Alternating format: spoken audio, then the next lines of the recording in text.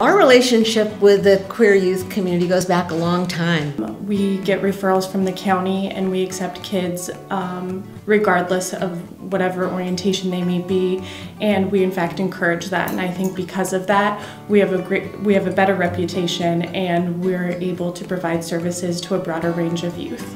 It's favorably accepted by all of our community partners. In fact, we're here right now talking to you because of our focus on bullying this year, with a large segment of the component on LGBTQI and how they can often become the victims of bullying.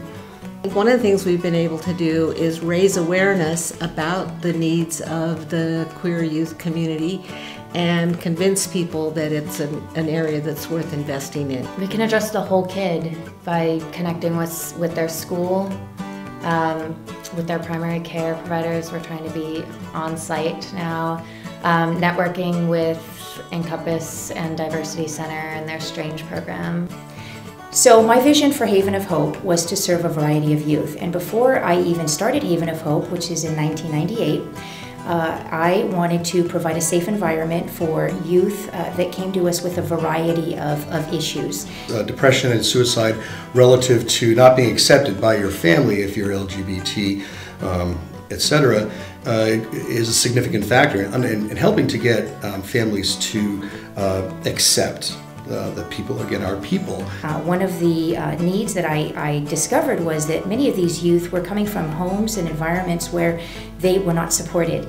And so the thing that makes us unique is that what we try to do is identify what the need is of each child, and then to try to provide the services and support them through whatever it is, any challenges that they might be going through. One of the other things that I think we could do to continue to support this community, especially youth, is to do one of the things that we've done before, obviously, continue to invest some financial resources.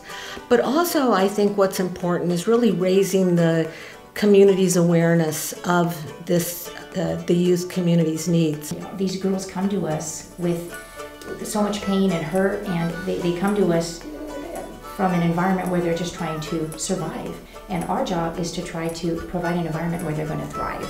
Well, this symposium could create a much safer environment for LGBT students by what we are planning to do is expanding on our student panels, and we're sort of on a campaign right now to have a scholarship fund. We also have staff like Kristen who have had extensive training, and we participate in ongoing basis, monthly meeting to share resources and ideas and up our game in terms of working with transgender youth, which is, kids from 2 to 18. So that's just some of the ways, and there's always room for more.